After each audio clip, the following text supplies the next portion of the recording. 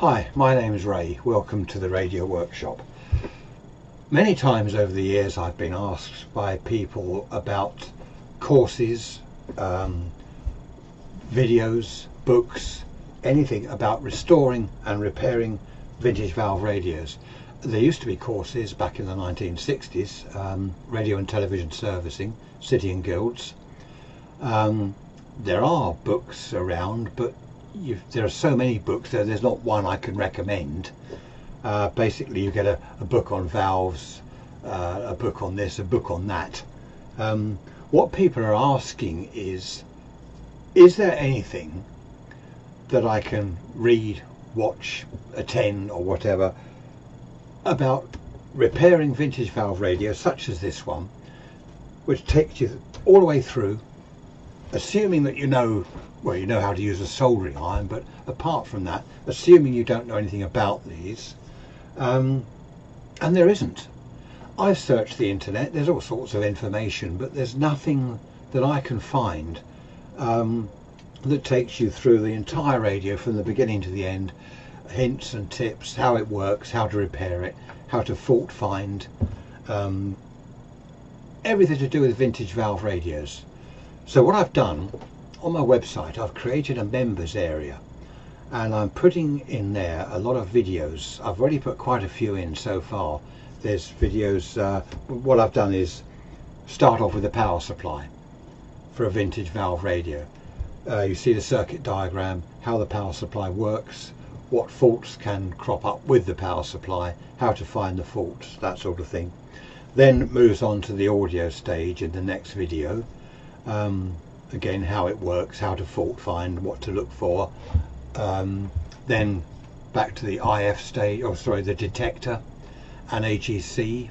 I've got separate videos for those. IF amplifier, I haven't yet done the mixer oscillator, still working on that one.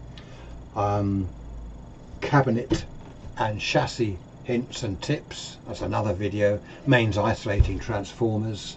How to read circuit diagrams, which will be a good one for a lot of people. There are so many videos I've got on already on the website in the members area. This is away from the main website.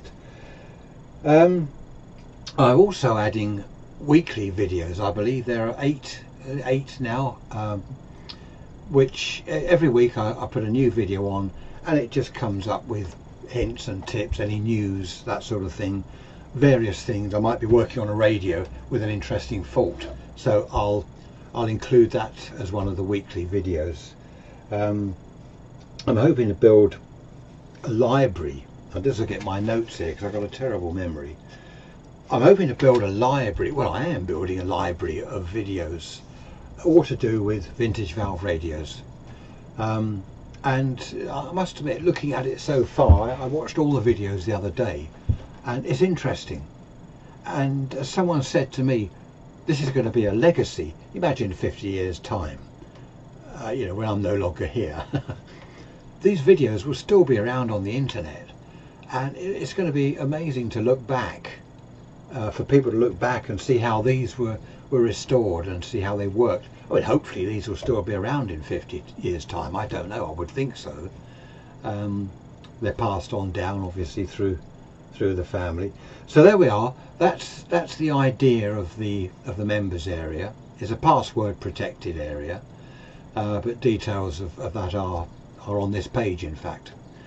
So that's it. I also cover, what else is there? There's all sorts in there. There's live chassis, how to deal with live chassis, that sort of thing. Mains, as I say, mains isolating transformers, what they're for. Alignment, I haven't yet done that one, I'm working on that at the moment. Aligning the RF and IF stages on a radio with the proper test equipment, that's going to be one video. Without any test equipment at all, I think I'm going to do a separate video for that.